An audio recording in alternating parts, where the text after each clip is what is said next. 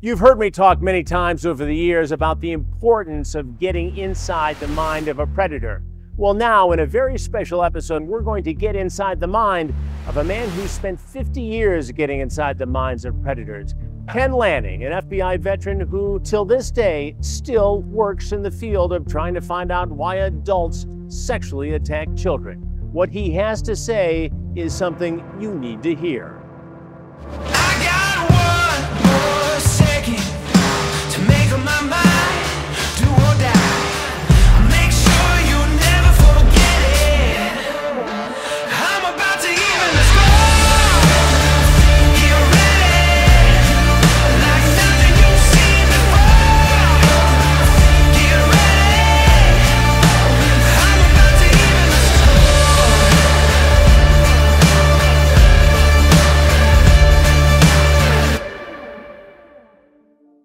When I first started doing the predator investigations nearly 20 years ago, I went to the FBI to ask for an interview to get some behavioral insight into the mind of a predator, a pedophile, a criminal who seeks children online. And the FBI referred me to one of their former special agents, Ken Lanning, who is expert in the field. And we did an interview nearly 20 years ago, and he took me inside as best as he could the mind of a predator. And so I wanted to check back with Ken Lanning 20 years later and talk about what's happened with the explosion of online social media platforms, the mind of a predator, a pedophile, and get his take on the very latest and help you to protect your children online. Ken Lanning, thanks for being with me. How are you?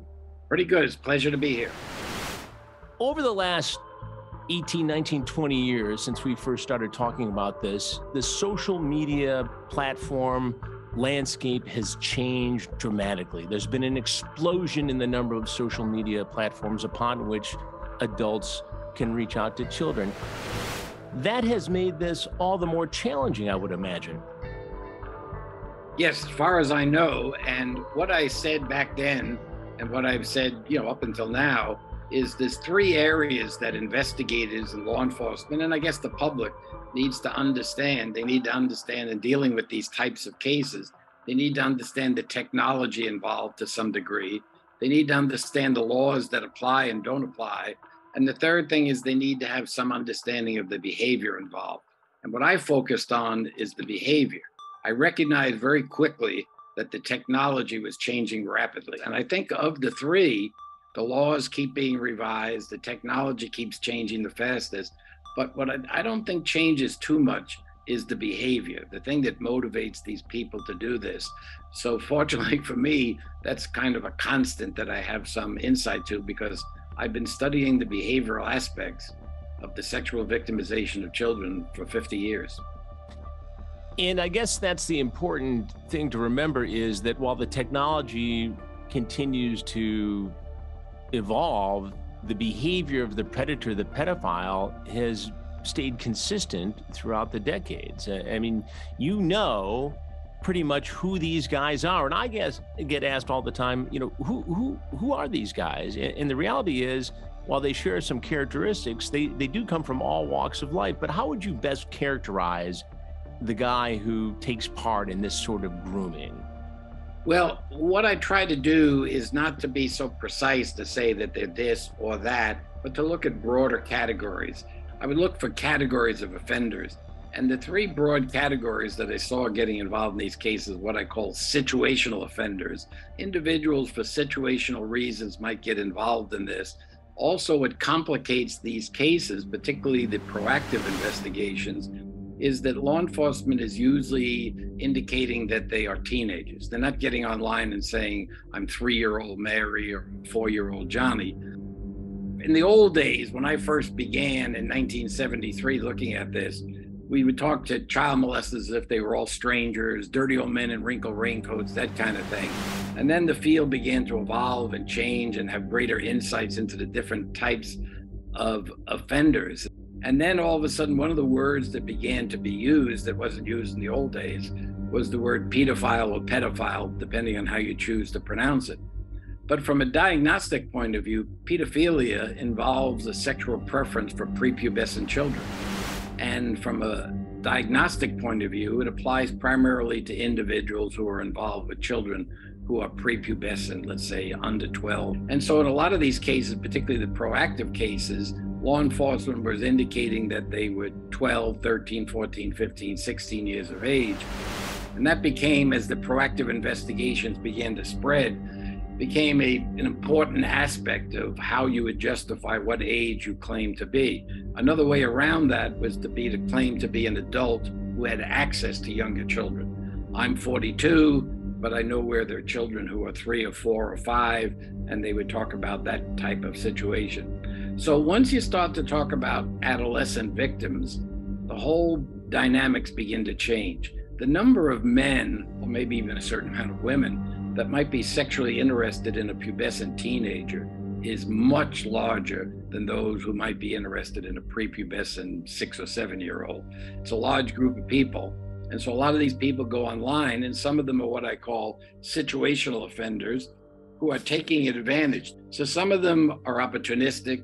Some of them are just morally indiscriminate. Some people call them psychopaths, sociopaths, people who don't have really much of a conscience and do what they ever feel like doing. And then some of them in the pornography field got back in this to make money. So you had people who were kind of profiteers motivated by money. But those who were trying to meet children most of them seem to fall into the other category of what I call preferential offenders. And these are individuals who have specific preferences. Now, the most obvious one, as people use the term pedophile, they're usually not using it in the diagnostic way. Most people, if you say, what's a pedophile? Their response would be, it's a fancy word for a child molester. You know, regular people call them child molesters, but I've looked at this, I've studied this. We call them pedophiles, whatever they want to pronounce it. And they think of these individuals who have a preference for children. But technically speaking, in a narrow point of view, would be a preference for prepubescent children. Some have a preference for teenagers. Some people call them hebophiles, in other words, that just confuse people and so on. And then you have other people who have more diverse preferences, what psychiatry calls the paraphilias. They have interest in all kinds of strange type behaviors that many people don't even think of as being sexual in nature.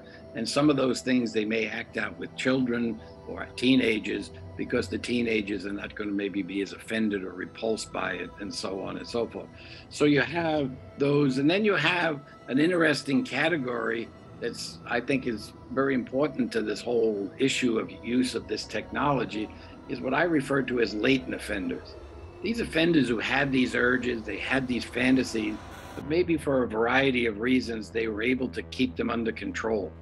But then you start to go online and you start to communicate with people, and something happens that's very important.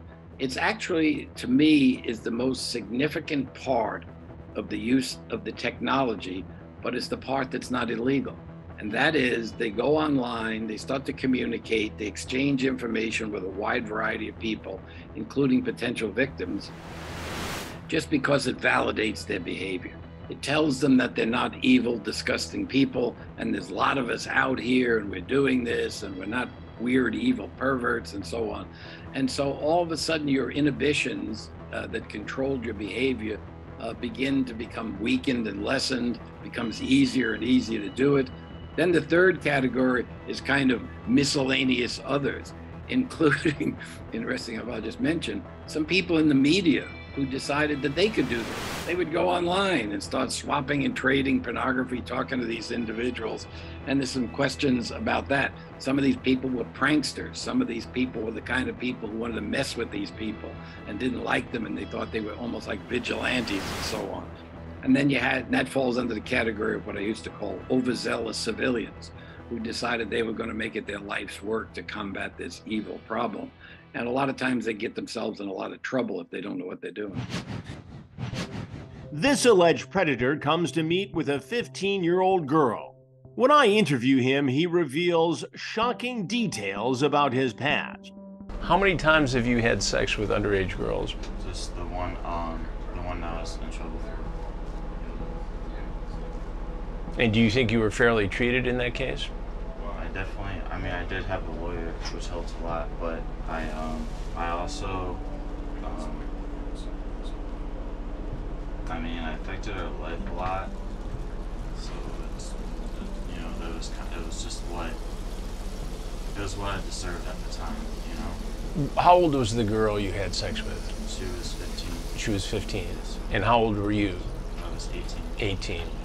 I didn't think there was anything wrong with it at the time because the three-year difference. Right.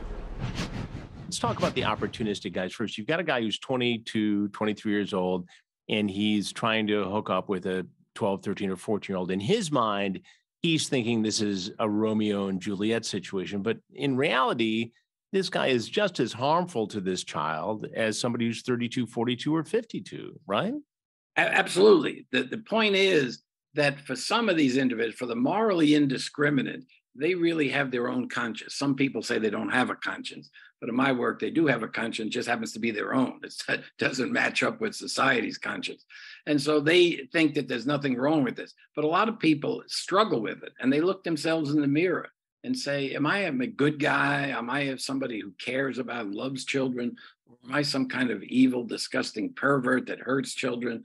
And so they're having this struggle.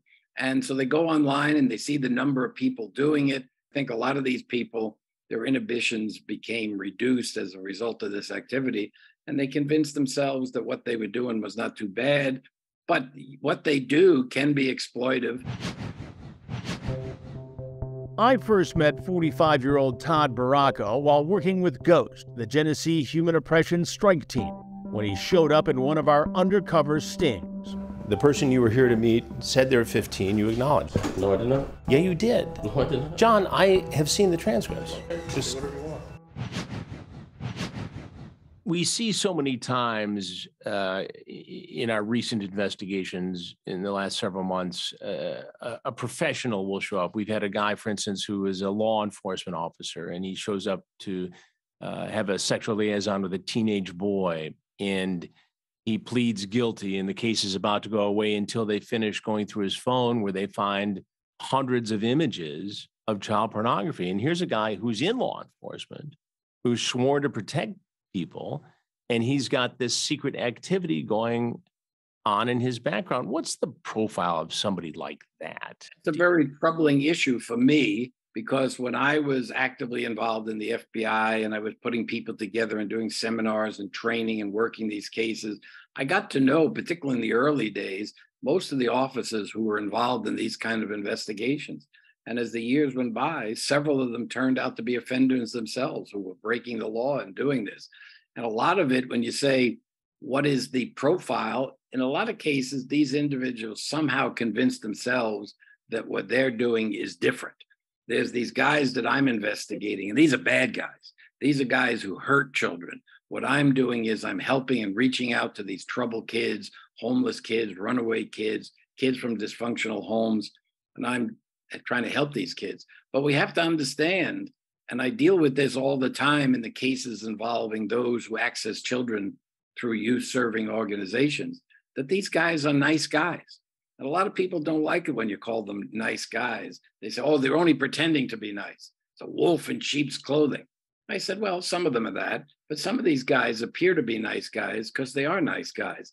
And later on, I'll talk a little bit, if I have time, about the whole use of the word predator and the problems I have with the word predator. It conjures up a certain image of disguised evil, that you're setting a trap and you're going to spring the trap. When a lot of these guys come across as nice guys, you start to communicate with these kids. Now, some of the communications go very fast. In my experience, cases involving boy victims usually move faster than those involving girl victims. There's usually a little bit more grooming with the girls. But a lot of these guys are nice guys, and they'll tell these kids what they want to hear, and they'll tell them how attractive they are. And they provide a social outlet for a lot of what they're looking for. So a lot of these guys, including professional people, there's nothing to say that if you have this sexual interest in children, you have to be some slime ball who just lurks around the corner. Some of these people can be doctors, lawyers, police officers, FBI agents, all kinds of people. So he wants her to refer to him as daddy.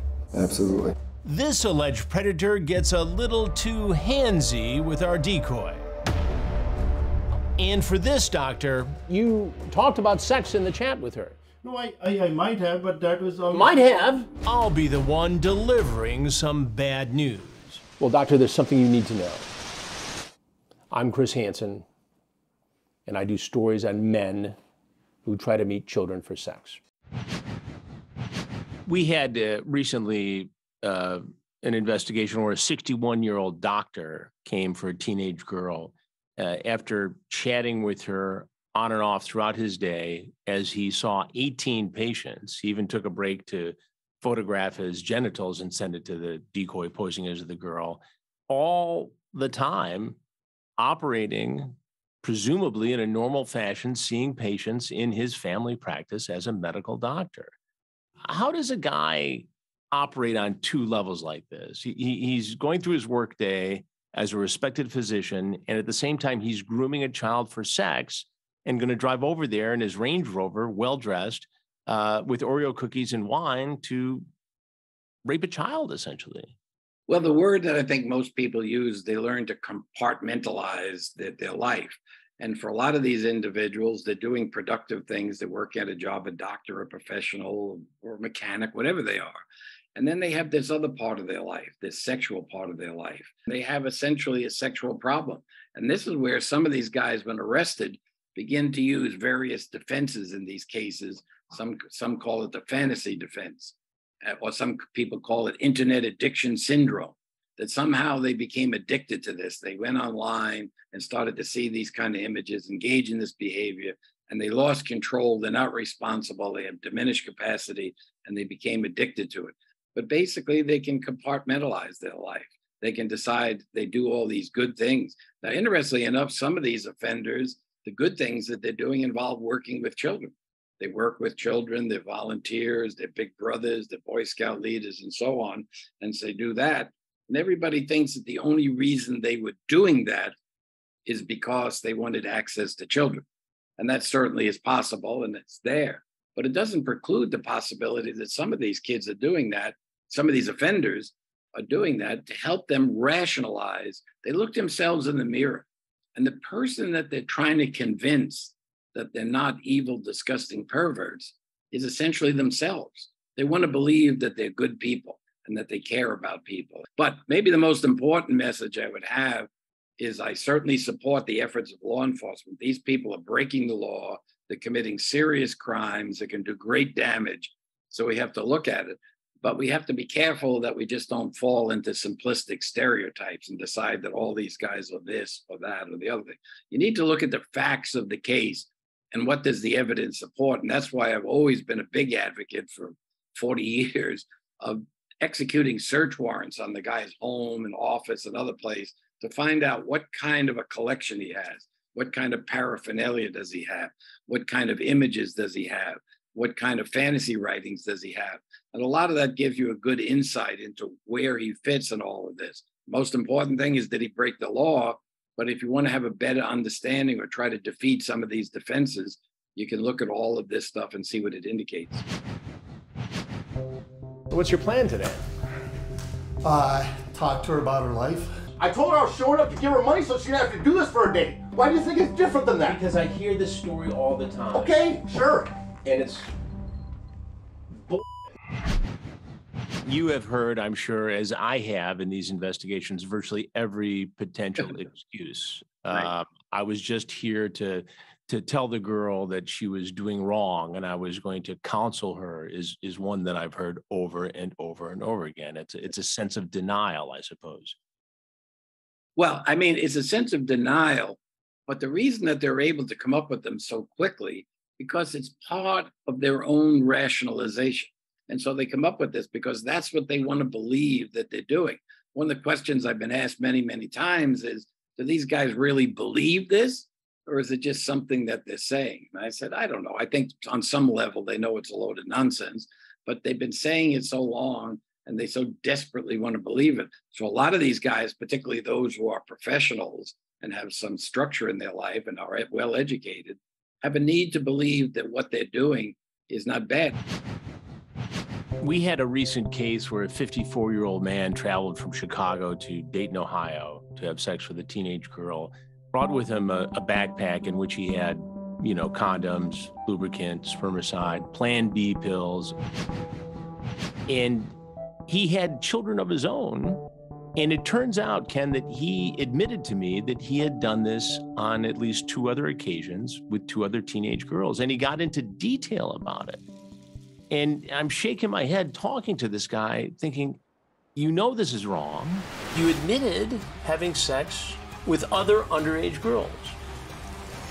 And he's wearing a necklace, a friendship necklace that one of the previous victims had given him because he had been able to groom her into a relationship that she thought was somehow emotionally significant.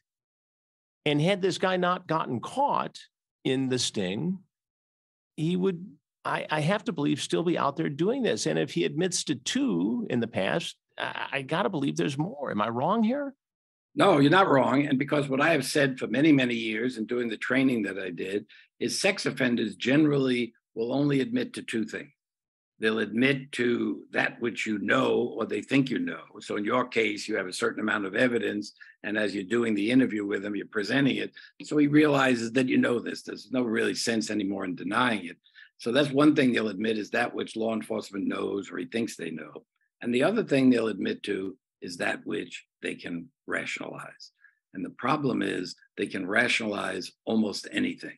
Now, one very important thing with an offender like this is if you have an offender who has gone to great lengths to rationalize and justify his behavior, and he has his own children, it's going to be very hard for him to maintain that belief that he's not a bad person if he does not do to his own children what he does to these other children.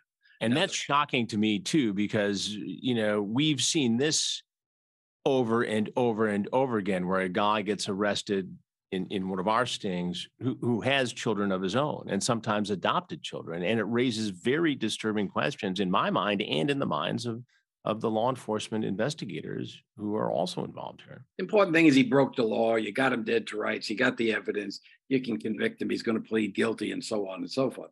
But if you want to find out how far to take this, I mean, how many victims could a 60-year-old man have who's developed this ability to groom and seduce kids, whether it's online or in person or both? And so you need to consider that and to think about how many other victims there might be. This is something you're wanting to do. She'll do whatever. She'll be great. Yeah, I just do what I'm told. You do. Daddy's girl, huh? Absolutely. That's a wonderful She is. thing. We want to make sure she's safe. She is. You've done this before. I mean, Yeah. make her feel better. Like, I mean, that's what makes her feel better. Like, this is. Yeah, I mean, I've been with. Sometimes I just need to be like, talk through it, you know? Well, yeah. We're going to be very slow, very easy, and we're going to kiss a lot, play a lot. You've done a great job with her. I can tell. What do you mean? You You brought her up right. What do you mean? Like, just Sexually. yeah. You mean with the Mm-hmm. with Dad helping her through this stuff? Absolutely. You think that's I think that's very important. that Dad helps her sexually? I think that parents should be more involved in their kids' sexual activities, personally.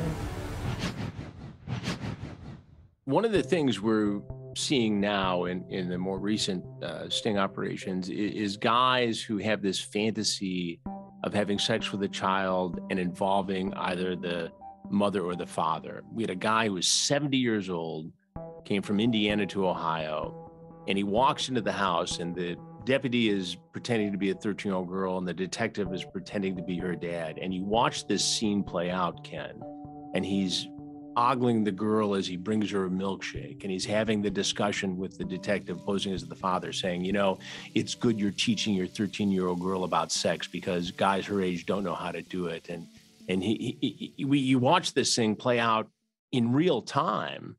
And I've seen a lot of stuff, you know, not a lot, you know, rocks me, but watching this was so profoundly disturbing because, you know, if this wasn't a sting, if it was happening in real life, this 70-year-old guy would be having sex with this 13-year-old girl and then asking the father to do it and watch. I mean, This is what people don't understand. We can understand to some extent kind of so-called quote unquote regular criminals who sometimes engage in patterns of behavior that, for as long as I've been alive, from watching Dragnet when I was a little kid, are called MO, modus operandi. So they have a certain pattern of behavior that helps them to get away with their crime. But not all, but many, many sex offenders have another pattern of behavior. It's a pattern of behavior they engaged in based on a need, not because it works, not because it helps them to get away with crime, but because they need to do it this way in order to be aroused and gratified. It's fantasy-driven behavior. This man who's doing what you just described has probably fantasized about this 1,000 times or more and imagined it in many different ways in his fantasies. And so it's fantasy-driven behavior, and they're trying to turn their fantasy into reality, but reality hardly ever lives up to fantasy. But many people have these kind of fantasies. They think about them, they rationalize them, and it becomes a driving influence in their life. The other thing that's interesting about it, that's outside my area of expertise, is the fact that for regular sex drive, for like morally indiscriminate offenders, as they get older, their sex drive begins to weaken and lessen. But a lot of the preferential offenders, it doesn't seem to happen. They may have difficulties in sexual performance, but these urges that they have seem to last into the 60s and 70s. I know for a fact that, these guys don't fit one profile, and this way better than I do. And I also know that in our society, we want one size fits all answers. How to punish these guys and how to deter this behavior. But how do we globally as a society come to grips with this in terms of punishment, deterrence, therapy? But what are we not doing in society that we should be doing to deter this kind of behavior and to punish people who engage in it? Well, when do we get to the hard question? Obviously, that's tremendously difficult, because what I have observed in 50 years of dealing with this is Americans tend to love to talk about sex in a joking kind of way, using analogies. When I was a teenage boy, you went out on a date, you would describe what you had done as getting to first base or second base or third base. We tell jokes about it and so on. But not many teenage boys or even college boys would go back to the neighborhood bar and discuss when they first noticed their penis was getting erect when they were with some girl. Those are the kind of things you didn't talk about. So a lot of this is difficult. And people don't want to hear about sex. They particularly don't want to hear about sex between adults and children. They want to believe that these people are just disgusting, totally evil people. Makes it very hard to deal with. Makes it very hard for organizations to respond and understand. And I'm not against treatment. I believe that we have to have a diversity of responses. Some of them need life imprisonment. Some of them need 20 years, 10 years, 5 years. Some of them maybe need probation. Some of them need treatment. But I don't see treatment and punishment as being separate. You get punished for what you did. You get treatment to hope that it doesn't happen again, because most of these people are not going to be locked up forever. Most of them are not going to be executed. So we have to start considering treatment. But what do you do when you're treating them? How do you isolate them from the community? How do you protect them? It would seem that the best way to deal with this, the most effective way to protect children, is to educate them and give them the ability to protect themselves online, and encourage an open dialogue between parents and children. So if there is grooming going on, or if there is something that the child senses that's wrong, that they at least alert the parents to what's happening. As a general rule of thumb, I say things like, beware of anyone who wants to be with your children more than you do. Beware of anyone who seems too good to be true. I'm not saying that makes him a pervert, but you need to consider the possibility. Because you devote your life to children, it would be a terrible thing to assume all those people have some sexual interest in children.